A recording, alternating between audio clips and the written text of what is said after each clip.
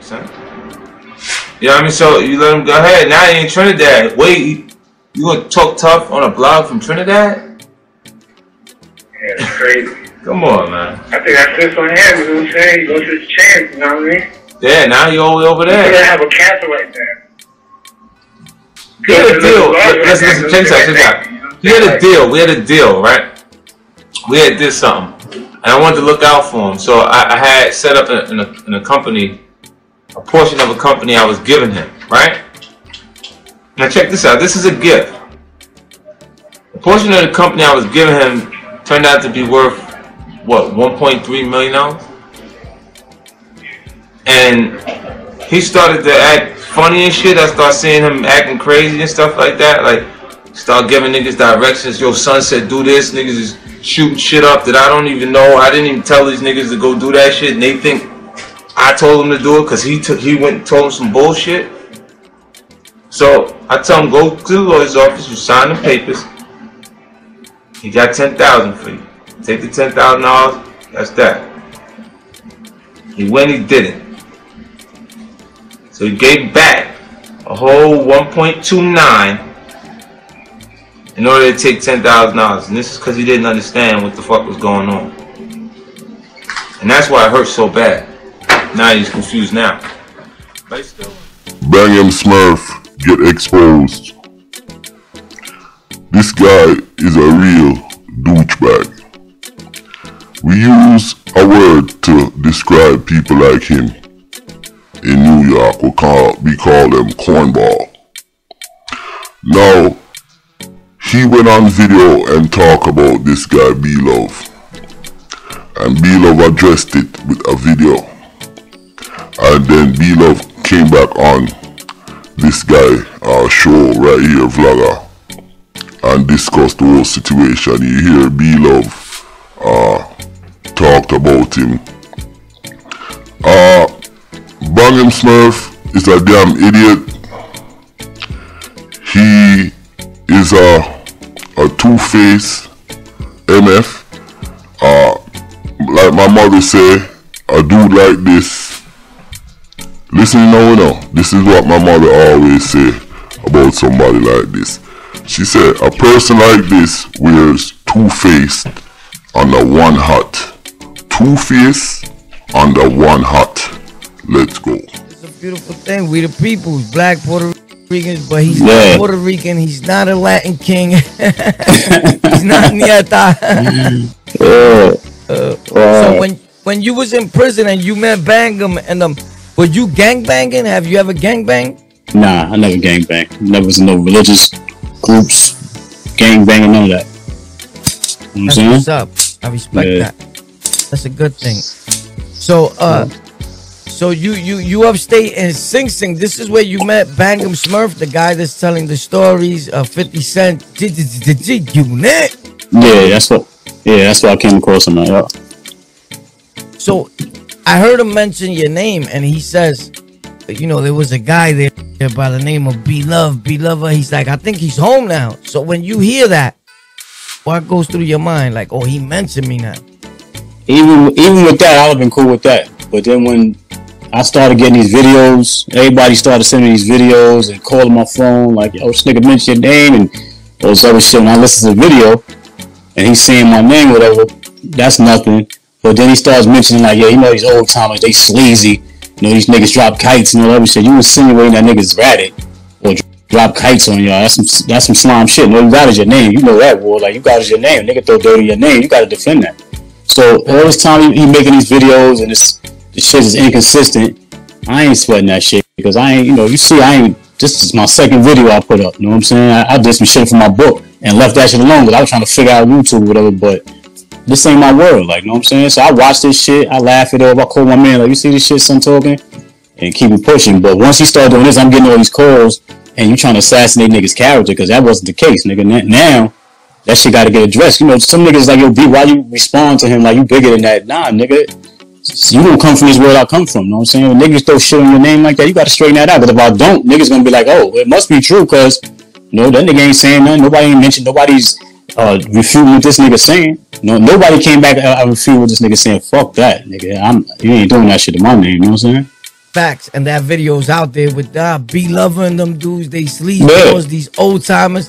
And niggas is calling me. So niggas know who the fuck he was talking about. So because niggas is calling my phone. Like, you know what I'm saying? So they know what the fuck the situation is, whatever. So you know, I don't know. Like I said, he doing shit to be relevant after all these years. I don't know. You know what I'm saying? But I figured once he said that, it was like, all right, buddy, this is the part where you just fucked up. Yeah. That's what he word when dude said at this time he knew he fucked up. Word. Come on, I mean, like, he know what it is though. Like, I tell you, like, even when I was locked up and I used to check my Facebook page and shit through the joint and all that, niggas be shouting me out, homie. Happy G-Day, my nigga, and all this other shit. You know what I'm saying? So I was baffled by when I'm seeing this shit, like all this gangster shit. Like I said, it's entertainment though. I watched it because you saw it like, because the way I took what you was trying to say was you not dissing him in no way. Nah. It's like, but a person that hears it like him, he'll take it like if you're dissing him. Like, yo, I don't really care. Well, let me tell you why I don't care that you can take it like that. Because that means your mind ain't grown none since way back then. You know what I'm saying? If you're taking it like that, you know what I'm saying? Because nigga, I could take it all type of ways with all the shit I've been hearing. Like, you know what I'm saying? From when I came home to now. Like, you know what I'm saying? I could take all type of shit some kind of way, but I didn't. I laughed that shit off. When you start extra shit now, you know, niggas is sleazy and, you know, nigga, we not gonna do that, nigga. You know the situation we on? Yeah, me, I give it to them, you know.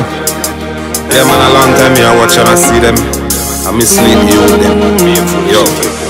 Yeah, man, me just can't sit back and I watch the people them and destroy the little ghetto youth them, no. You have to talk about it. Surmf. I say me nah.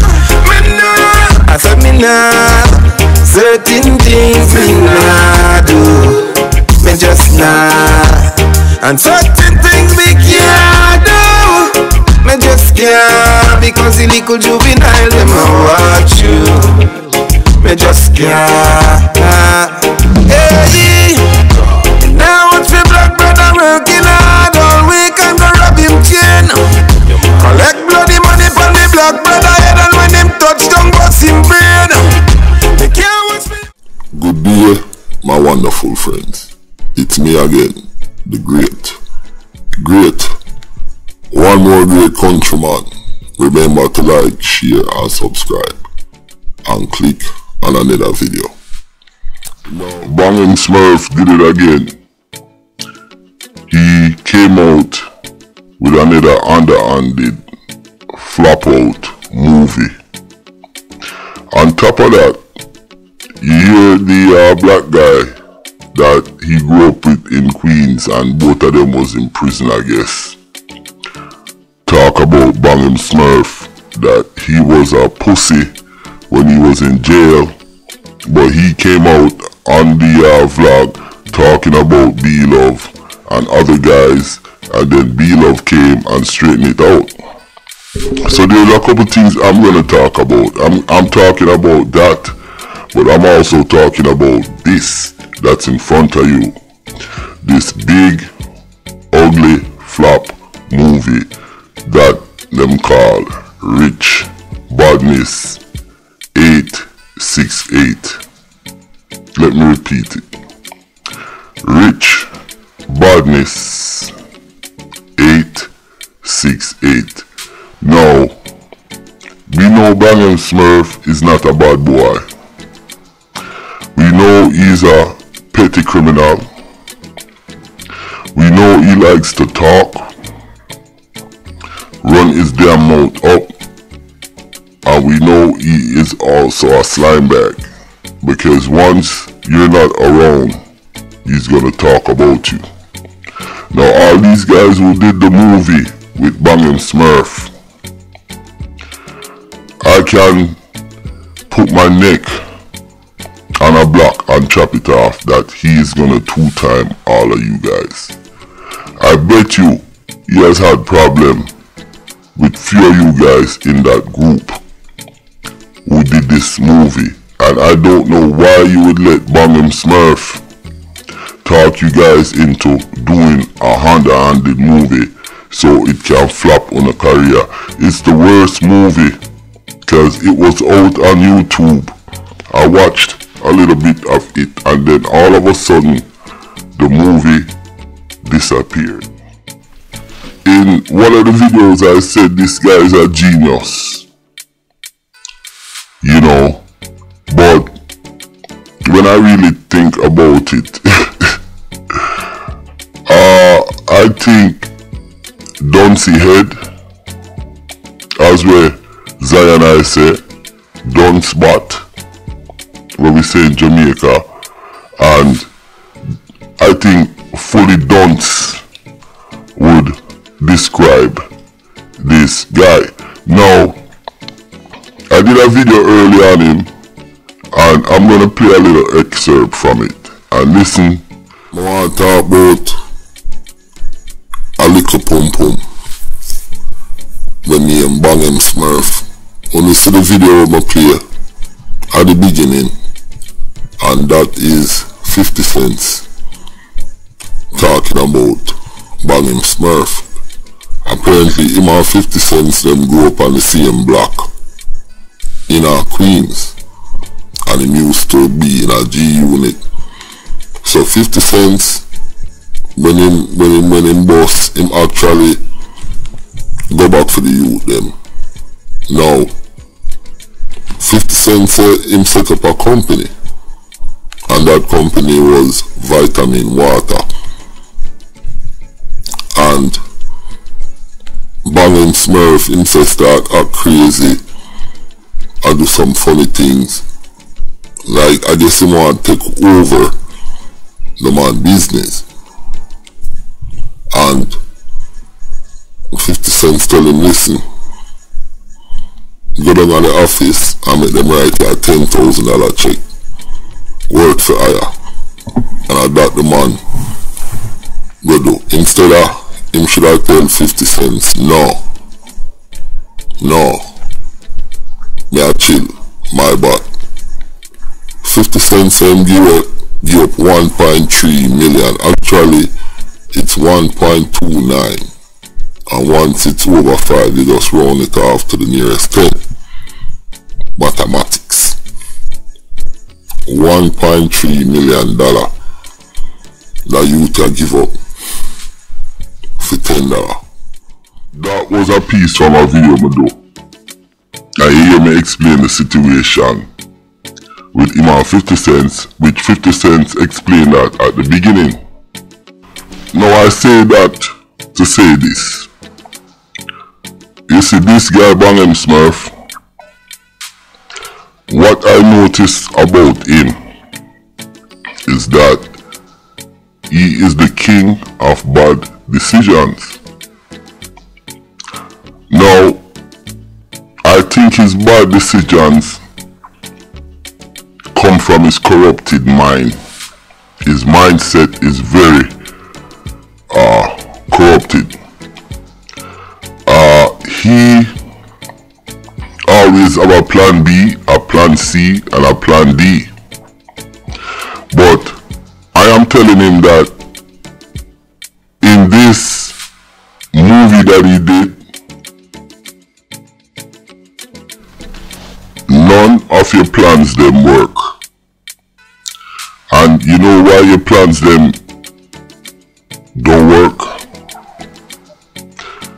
Why your movie flop? Your movie is flopped and it's not even out yet, because you guys put it out and then take it off. I don't know what's going on, but what I would do, I would re-edit that and reframe it, and let me show you why this guy's a real done spot. Now, you have this international film director, Karma G5, and I spoke about him in other videos I did. Now, Karma is from Trinidad. Karma is international. He's also a Canadian. Him have links all over. He's always on the grind. Back when Smurf was with 50 Cent, actually Karma was bigger than Smurf, because Karma made a lot of money out of the music thing. He's also an artist. why wouldn't they incorporate Karma in this video to help them or even give them some direction? But you know the funny thing is, when Karma did his show with Louis Rankin before Louis Rankin did, Karma involved all of them. Banging Surmf, Johnny Bravo, everybody, even the youth from Jamaica who died, and Bandit. So Karma incorporate all of them in his project. Now they're doing a project with a shitty name, Rich Badness 866 or whatever the hell it is. And before they involve Karma, what them do, our Surmf did is leave the man out of it, cause I'ma tell you guys right now, Karma don't want nothing from Uno. You understand? I haven't talked to Karma or anything. I am just giving my opinion. If I was in Trinidad, coming up with an idea like this to write a movie, cause to do a movie you have to know cinematography, you have to know scenes, you have to know everything, you have to write it out, you have to do rehearsal, all that stuff. It's not it's not gang thing, brethren. So you guys should have get Karma. I would have gotten Karma. No, I'm gonna say this. In Trinidad, the man them, let me tell you what's going on. You have a lot of youngsters and them sell drugs and make a lot of money. Now, youngsters only need to hire the right people to get on a project out and off the ground. You guys did it in the music industry now. That's why Prince Swanee and Yogi B. Byron Messiah was able to break out of the thing. But the film business is a little bit different. Actually, it's the same. What we need to do, take the drugs money and hire the right people to advise, you know, and make the movie. Now, more address Prezi. Now Prezi, I hope you didn't let the man them talk you into wasting your money and putting it behind this movie. Now Prezi, use a smart man if you're a gangster, okay? And you know that if you're gonna do a movie project, you need the right people behind it to get the project properly dealt with.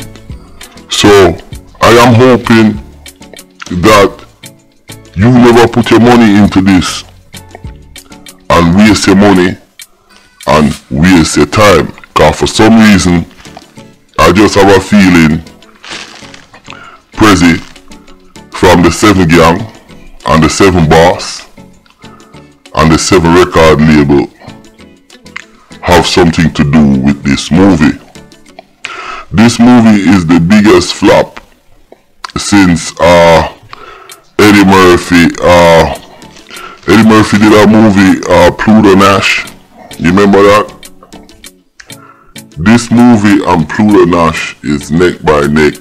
The only reason why Pluto Nash would beat this movie out is because Eddie Murphy is a big time star. But as for the movie, from the little bit I watched, I gave it a failing grade, a E. Terrible in everything. The best part what I saw in the movie is the drone shots that they did. And when you look at the drone shots, they're nice. And then when you go back into the movie, the quality of the movie is, it sucks. The verbiage, the way the movie is written, acting is trashy. Everything I saw on this movie is a waste of time.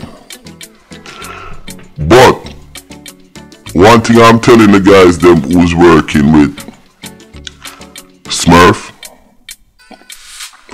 he is gonna flip on you guys. He is no good on the seat. You see, he did it with 50 cents. He did it with this guy here, B-Love. He also did it with Karma. He did it with Rick Ross, because he even tattooed Rick Ross name on his arm like him gay. Smurf is a loose cannon, a loose ball, and it doesn't matter what he does, he's not going to achieve anything. He is calling B-Love, so the man them ugly, and the man them this, and the man them that. No, look at Smurf. He's not too pretty either. So I don't know how he could be calling the man them, so the man them ugly, and them this, and them that. And look at how him look. Like I said, this movie is going nowhere. Smurf, banging Smurf is going nowhere. Him is a kiss ass. Him act like him bad. He act like he's brilliant. And all he's a copycat. Listen, the stuff he's doing now, he could have been doing stuff like that, because he had all the damn links. You had everything. He had Karma, he had 50 cents, he had Rick Ross, he had this, he had that, he had... All you have to do is keep his mouth shut, learn to bring people together, and stop being so divisive. You understand?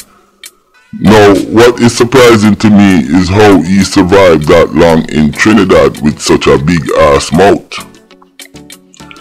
And I don't know, but I am not wishing anything bad for him, star. But he got a real nasty mouth and a conniving character. He's a slime bag. So I don't know how he survived, but like I was saying, he had all the angles, everybody. All he had to do was just put it together and sit back, chillax, and just make everything work out. But he never did that. Him like chat, him like run up him mouth. He's a know-it-all. He's a hater. Like I say, I bet he flipped on all his friends them before, because that is in his character. And I'm just telling the guys them, talk to this man, gonna redo that movie over, get the right people them in who knows about certain things with movie and filming to help you know, and re-release that thing. That thing is garbage, and that's all I have to say. Listen, my name is Countryman. Remember to like, share, subscribe, and click on another video. And like me say, Smurf, you is a damn hater, and your movie ain't going nowhere.